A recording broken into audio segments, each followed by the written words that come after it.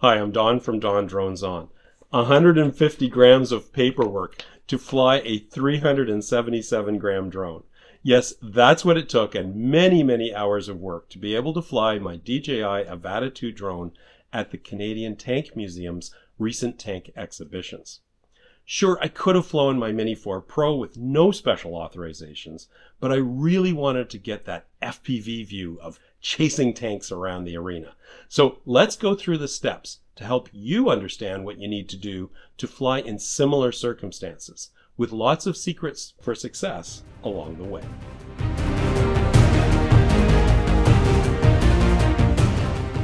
Call me lucky. Almost all of my regular drone flights are in Class G airspace. So for me, this was the first time I had to do an SFOC, my first serious NAV Drone authorization, and even the first DJI Unlock I've done in a very long time. I may not have done everything right this time, or perhaps not the most efficient way, but I figured I could pass along my learnings to you guys. Just so you understand the context of my operation, I had been invited to capture aerial footage at the Aquino Tank Weekend at the Canadian Tank Museum in Oshawa, Ontario. This exhibition was one of several tank events presented at the museum over the course of the summer, and they're incredibly cool, with tank combat demos and battle reenactments, and the ability to get right up and personal with the gear. If you've never visited the museum, I would encourage you to check it out. This is a Canadian gem, the largest collection of operational armored vehicles in North America. The tank weekends are advertised events with thousands of visitors each day. As a result, I needed an SFOC Special Flight Operations certificate to fly there. In addition, the museum is located immediately adjacent to the Oshawa Executive Airport, CYOO, right here, just a few hundred meters from the two runways. And there's a Class D control zone covering the whole area. In fact, the NAV Canada control tower looms large beside the tank arena field. And of course, being this close to a major airport, the DJI FlySafe system classifies it as a red restricted zone, requiring a custom unlock. So let's walk through the steps required to fly here. The first and toughest step is to get an SFOC approved. Applying for an SFOC is required whenever you want to fly your drone in some circumstance beyond the normal rules for basic or advanced operations. And one of those circumstances is flying a drone over 250 grams at an advertised event like this one. You apply for an SFOC from the Transport Canada Drone Safety webpage. There's a link in the description below this video. Now, Transport Canada differentiates between high-risk operations, such as flying beyond visual line of sight, and low-risk operations. For the high-risk operations, you need to have an advanced pilot certificate, and you need to complete a complete SORA, a specific operational risk assessment. But thankfully, flying at an advertised event is considered a lower-risk operation, and the required documentation is, well, slightly less onerous. And you can have either a basic or advanced pilot certificate. In the case of the lower risk SFOCs, you'll be required to submit at least 3 documents: the completed SFOC application form itself, the completed compliance checklist specific to the type of operation, whether it be an advertised event, flying over 400 feet, or whatever, and finally, a supporting document or documents covering all the details answering the requirements of the compliance checklist. And that's where most of the work lies. Let's go through each one of these. The SFOC application form is the same form regardless of what your type of operation is. And it's not too bad. It's 2 pages and covers the basics: who's applying, the type of operation, a bit of high-level information about the operation, and lists of drones, pilots, and other crew members. And also a signature. This form is a PDF, and I recommend you download it, then use the free Adobe Acrobat Fill and Sign tool to fill out the form. And that allows you to include your e-signature. This is much easier than printing it, filling it in, signing, and scanning the whole thing. The next step is to download a compliance checklist. Again, not a big deal. Just find your type of operation, such as advertised event, and click Request a Copy. You fill in the little document requester form, and you immediately receive an email with yet another link, which you click and finally get to download the compliance checklist document, which is a .doc file editable in MS Word. There's slightly different checklists for each type of SFOC, so be sure to grab the right one. And in my opinion, calling it a checklist is a bit of a misnomer because each one is really a set of specific questions that you need to answer and answer in a convincing way. In the case of the advertised event checklist, there are 19 questions to answer. So what I did was open an MS Word document and typed out an answer for each question in a separate section, with each section header matching the numbering scheme in the compliance checklist. For example, the first item is to describe in detail the purpose of the RPAS operation at an advertised event, including the number of expected people, if a secured/fenced area, if controlled airspace or restricted, CYR, etc. Yeah, that's the way it's worded. I wrote a blurb of about a page long describing the event and where it was. Now, most of these sections were pretty straightforward, and for several I simply referenced Drone Pilot Canada, such as for where maintenance records were being stored. But I'll point out 4 key questions that you should pay particular attention to. First, you'll need some sort of document from the event organizer indicating that you are working with them and you're not just some random dude at the event. In my case, I wrote a short invitation blurb and asked the museum director to send it back to me in an email, and then included a snip of that email in my support document. Second, they want a safety plan. So I identified 3 key risk areas, spectators, event crew, and manned aircraft, and described how I was mitigating the risk to each one. Now, in some cases, it was a bit laughable. The risk of my tiny 377-gram drone to spectators was pretty small compared to the risk of a 60-ton tank racing around 50 feet from them, separated by a chain-link fence. But I just played it straight and wrote on an answer. My safety plan answer was about a page long. The third item to focus on is the site survey. Now, of course, I generated a site survey from Drone Pilot Canada, and that was really easy, and so I included that as a separate document. But I also put 2 annotated maps into the support document to help portray further details more clearly.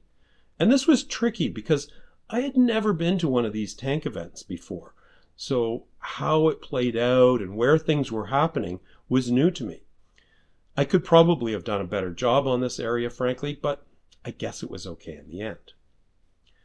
The last point I wanted to highlight was the request for proof of valid liability insurance. Now, I was covered by this specific event's insurance itself, but this requirement is something to be aware of well in advance when you're planning your operation. So in the end, my supporting document was 10 pages long, plus the 5-page site survey from Drone Pilot Canada.